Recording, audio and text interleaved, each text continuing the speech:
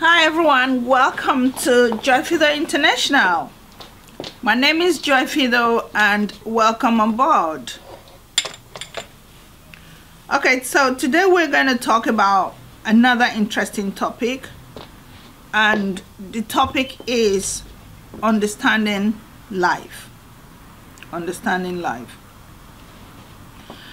This has come to me as an absolute necessity. I mean, if you recall, we did do a program on a book that we called The Purpose-Driven Life. And over time, I consistently try to find out what is the reason for life? What is the reason for life? Why are we here? But the messages come really clear. God wanted us to come here and create an exciting world. Remember the story? He created things. Up to the seventh day he rested, and then God decided, let us make man in our own image. And so he created us. And then Genesis chapter 1 verse 28 says, and God blessed them, and God said unto them, be fruitful and multiply and replenish the earth. So, man, come over to the earth, be fruitful, replenish the earth, subdue everything that I've created. So, he wanted us to come here and make the world exciting. Everything he had not done, go and finish it off. And that's why you hear people say, that person has the Spirit of God in him. That person has the Spirit of God in him. So, when God is walking through you, you have a purpose. Your purpose is to do great things, to make the world a good place. And you know, further down the Bible, it says we're here for a short period, 70 years, 80 years. So you know that this is not it. It's not be all and end all. Here is not where everything ends. We're here for a short period and then we leave. Just the same way we arrived, we will just go. And you know, when a child is born, a child comes with nothing. There's no child that was born and they say, oh, that child was holding a bag of money, and that child was wearing clothes, and that child was... We all come completely empty. And the same thing happens when we're going as well. When the person leaves, the person goes with nothing. So everything we've created, remember, go ye and multiply, everything we've created on this earth is left here. Because the whole point wasn't to come here and go and collect things and go and give to God. No, he has everything. So he just sent you here. Come and enjoy the world, have fun, multiply, make it a better place, and then come back home after a certain number of years. Now, why I decided to look at this, create this video is lots of us get this message wrong. We misunderstand life. And we think that life is just about us. And then what we tend to do is we're constantly chasing and chasing and chasing, and we don't care who is on the way, because we are going to kill that person, we are going to stamp and trample over that person, we are going to get angry with people, we are going to be envious, we are going to be jealous, and we're going to be... And so we just take on all the negatives. And that's when you hear about evil. Because for everything there is an opposite. So there's good, which is God. Then there's the opposite, which is evil. So evil takes us over, and then what do? We start creating confusion. So the world that was supposed to be fun and exciting and contribute and create new things and enjoy your life suddenly becomes a pain, to the point that some people actually end up their life. They kill themselves. They commit suicide. Because the pains of the world takes over. And you know what's so sad about the pains of the world? Because there are people who think, oh, you know, God is so unfair to me. God hasn't helped me to do this. God, none of that is God-made. All the problems we deal with on this earth are man-made through devil possessing people to come and cause problems. So I just wish we can understand life. I just wish we can understand life. Because I have been through this. I've been through this. Come from a very zero lowly beginning, from little village in Bori, Ogoni, River State, Nigeria. And then I started from nothing. And slowly growing. Get education, get informed, realize I could talk. Because when I say I could talk, I naturally hate injustice. That's what I mean that I can talk. That's what I mean by a voice. Because I realize I have a voice. And this is not today.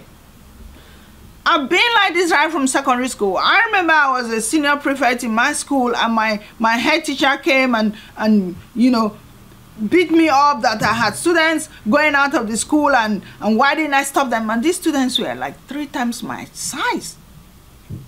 I said, but you saw the students go out. Why don't you query them? Why are you querying me? And then I gave him a piece of my mind. And it's been carrying on, because when I worked in Nigeria as well, worked in banks, these banks, typical Nigerian attitude to life, they're busy siphoning customers' funds and putting in their personal accounts. And I queried it too. Because I can't deal with injustice. And then, of course, the Ogoni crisis started. When again, Ken Saro-Wiwa put himself out there and started exposing all the injustice that was going on in Nigeria, still going on till today. Because the reason these videos come out is, how do you allow youths to get involved with cultism to the point now you're killing innocent people unnecessarily? Because you, politician, want to keep the wealth of the country in your own hands and allow the country to get to rot. This is embarrassing. And I'm speaking my heart out right now, because Nigerians are 200 million people, and you sit there and you allow these people to do this?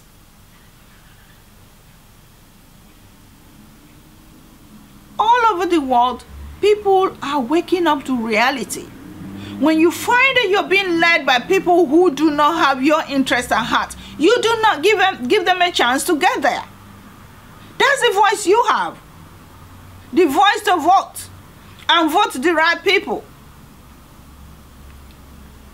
I know it's like a disease in that country right now that everybody who gets into power just wants to amass all the wealth to themselves. But we still can salvage that country.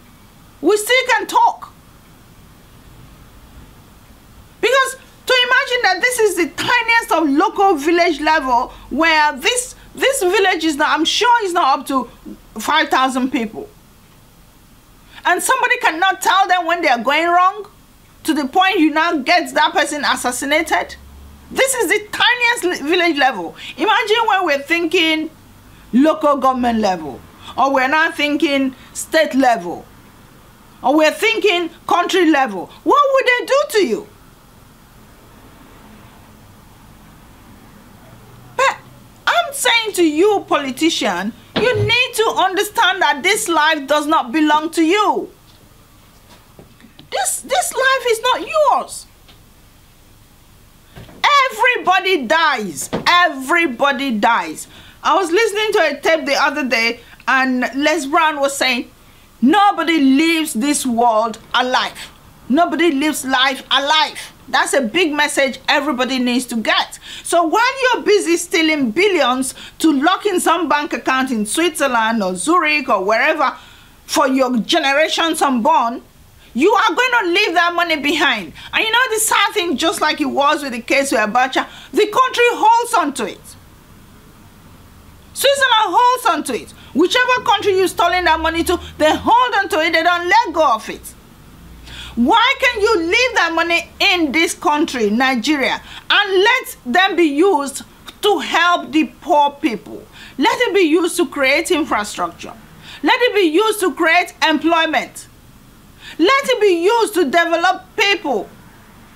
Because when the people are developed, you are developed. The country is developed. You politicians are getting into the plane and traveling all over the world, but human beings created those countries where you are visiting. Human beings created them. In the sense of they created the infrastructure you're going there to use. They created the roads. They created the water, the electricity. They put it together. It was their idea. Right now, a tiny country as small as Qatar is going to host the world in football 2022. That is something that Nigerian, I don't know how many years to come we will ever dream of such a thing. Because for starters, we don't even have an airport. We do not have an airport. It is a shame.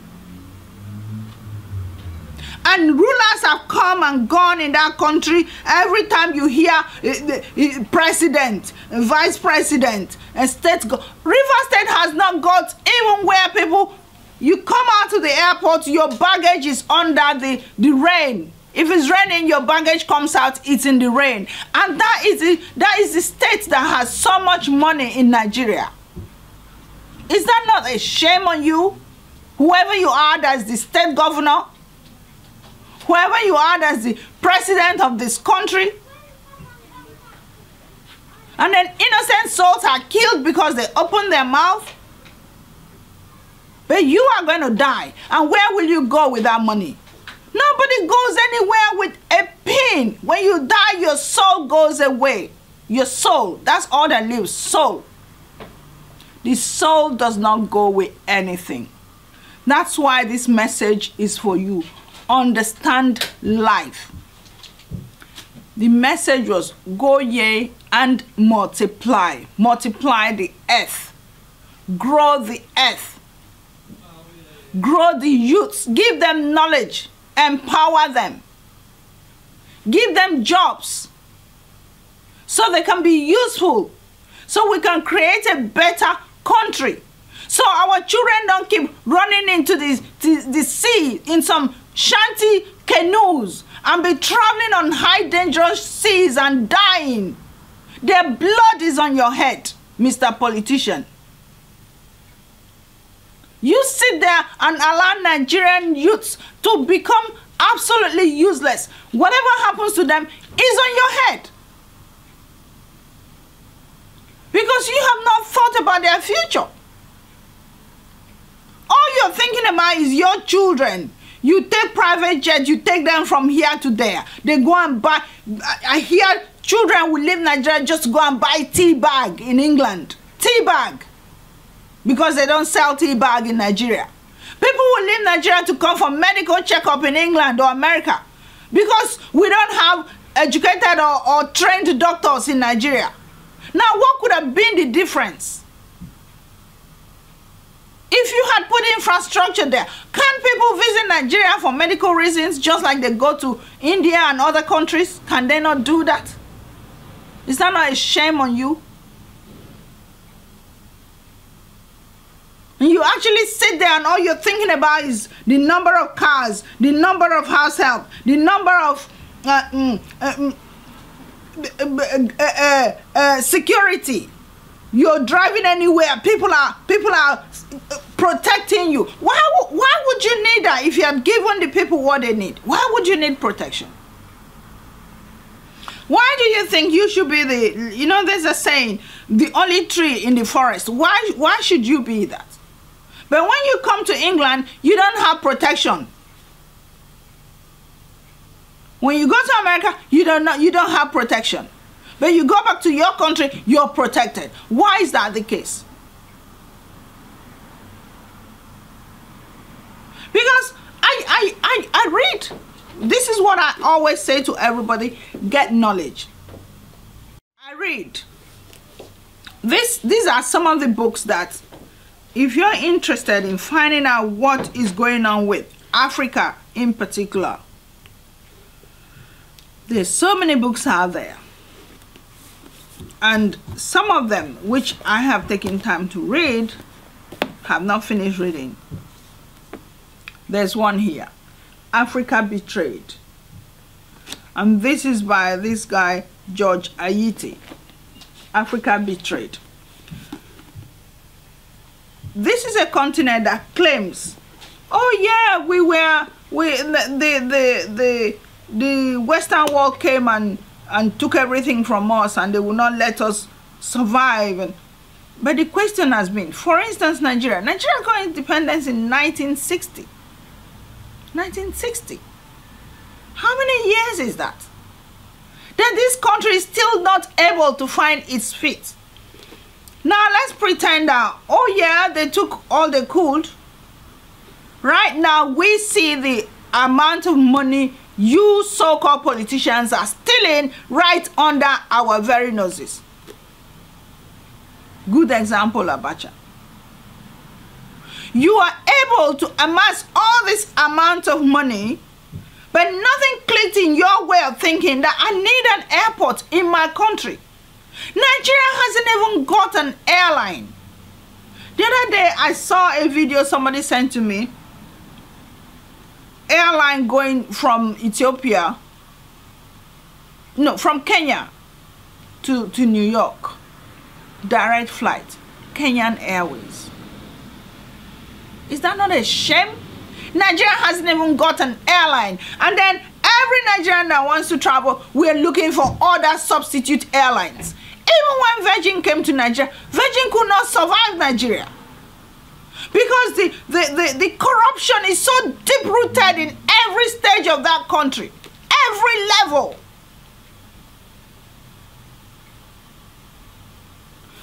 The big message here is you need to understand that in life you do not go with anything when it's over.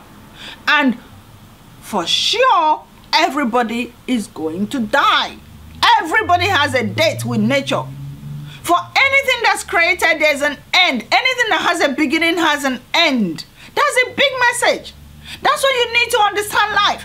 Ask yourself, what is my life about? What legacy do I want to leave behind?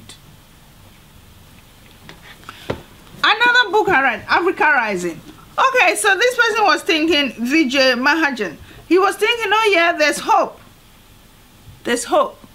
But this is today that I'm telling you, as of November, cultism in Nigeria is a new way for politicians. It's a new way to terrorize the people. And we haven't gone into 2019 when election is going to take place. Why do you want to be elected? That's the question you should ask yourself. Why do you want to be elected when 4 years now, River State still has not got an airport? And you call yourself a governor. Isn't that shameless? I mean, shameful? Are you not ashamed of the fact that you actually sit on the decks and you call yourself governor and people are running around you and you do not have an airport in your state? Qatar, a state, a country that's bigger than, that's smaller. 3 times smaller, if not more. I don't even want to know what the population of Nigeria is, but I mean, River State is. But I know that Ogoni, as when Ken was there, was 500,000 people. Qatar is 300,000 people. But Qatar is hosting the World 2022 for football. And you, River State, do not even have an airport with all the wealth that you have. And you get to see more books that I have looked at, things like that. Brainwashed. Tom Burrell. Hidden Wealth of Nations. Where are these wealth? The Wealth and Poverty of Nations. David Landis. Okay, what we'll do, we'll put these titles in the link below because I know people will ask me, what are these books? Stolen Legacy. How Europe Underdeveloped Africa.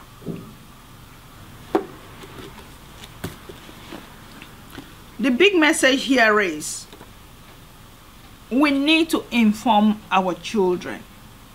We need to educate them. We need to guide them.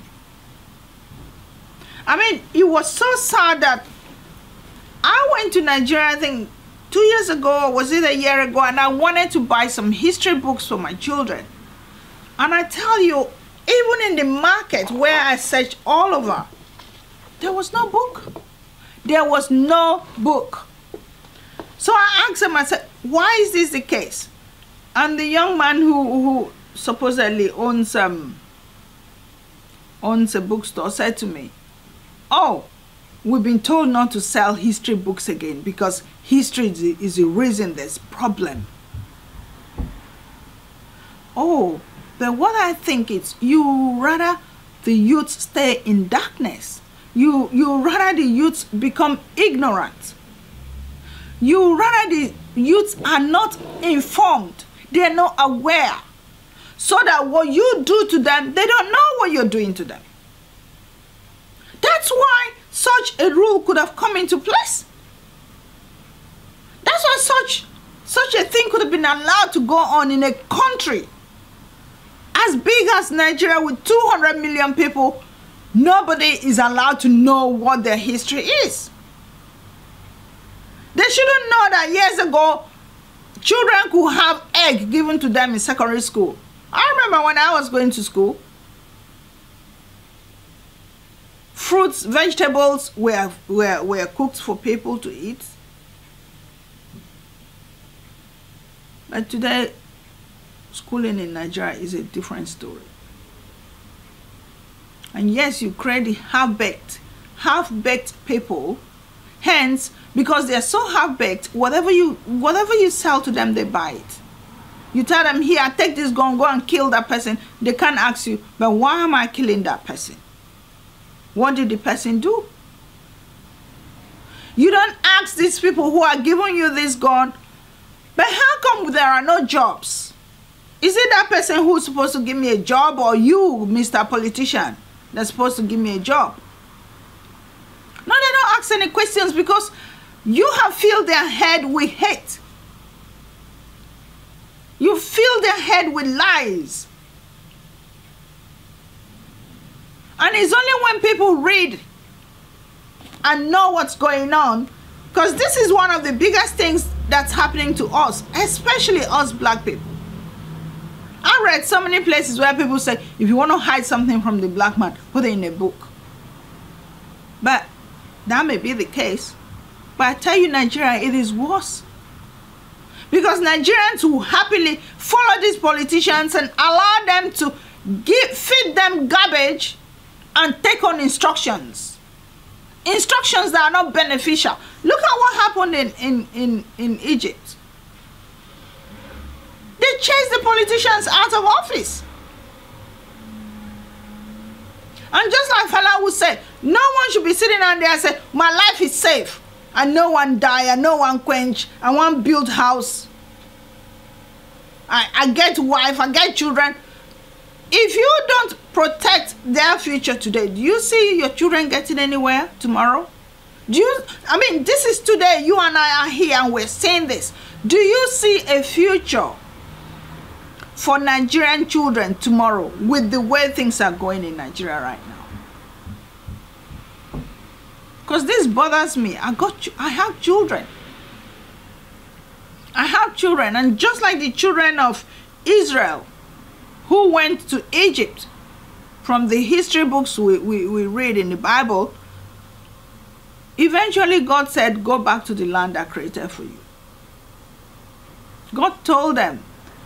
Joseph was having dreams. He ended up becoming prime minister in Egypt, but still God said, no, go back to where I created for you. So I don't have any plans of my children and great-grandchildren being left out in somebody else's land. Yes, they may have a part in it, but that's not where they come from. That's not where they come from. And it's so sad that Nigerians are dying on the sea trying to run away from our country because of you politicians. and you are quite happy carrying on. So this has to stop now. This unnecessary killing for no reason has to stop. You have to start investing in these young children. You have to give them education. You have to give them knowledge. You have to give them skill. You have to give them hope. Some crazy political party came and said, was it in Nigeria they said hope? Was it hope? Yeah. Hope. But there was no hope. There was no hope. And now the country has gone worse and worse and worse. So if we don't speak, if we don't take action, if we don't do something, what future do we have for our children? When a country as large as that, with all its natural resources, cannot even have an airport. Is that not a shame? I was hearing somebody telling me about how when international people come to visit, international people, officials, they have to use armored vehicles or bulletproof cars. Why are you protecting people in a country if things are going okay? Do you not get the message that the reason this is happening is because people are disenfranchised? People are pushed around. People have no future, and so they then get into crime. Not as a solution, but that's where you push them. You pushed them there. You chose that place for them. By arming them, today you're arming them to go kill other people. What about you? What about your children?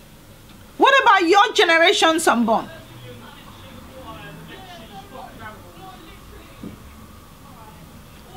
Big message. Everybody dies.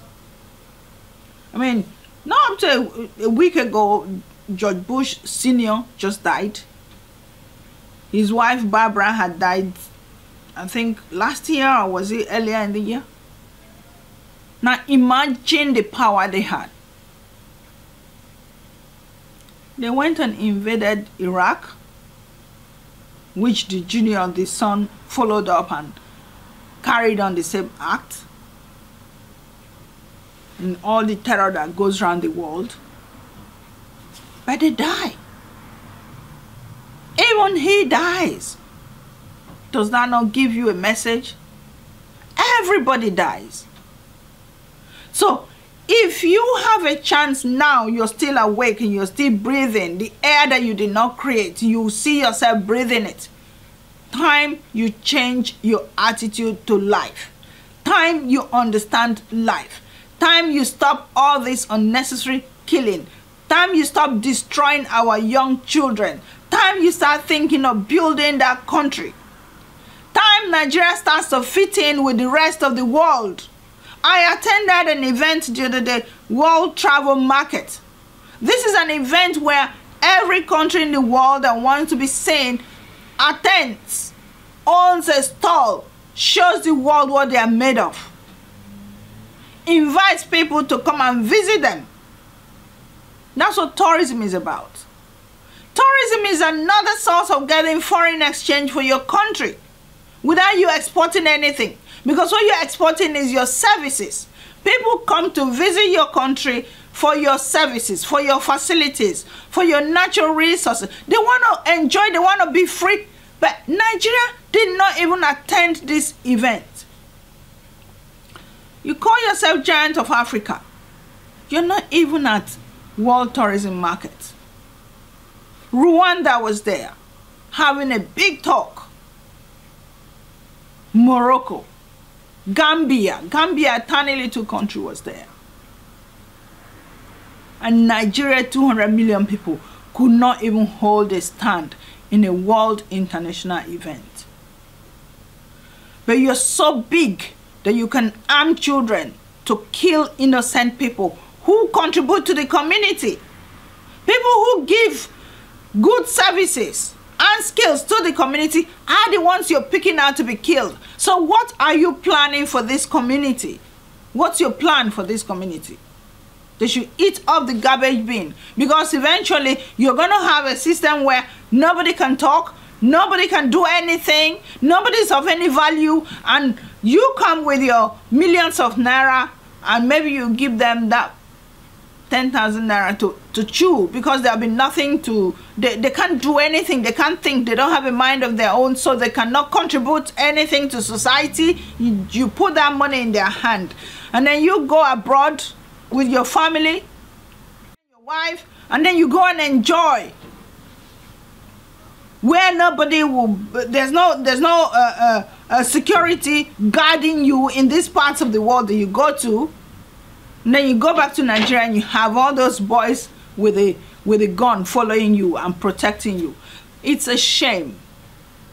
Shame on you politicians. Shame on you. Lying to yourself that you're ruling a country when you're actually ruining a country, destroying a country, damaging country that God created and all his people. I'm going to end here today, because there's so much more you're going to be hearing from me. So thank you for watching, and I'll see you in the next video.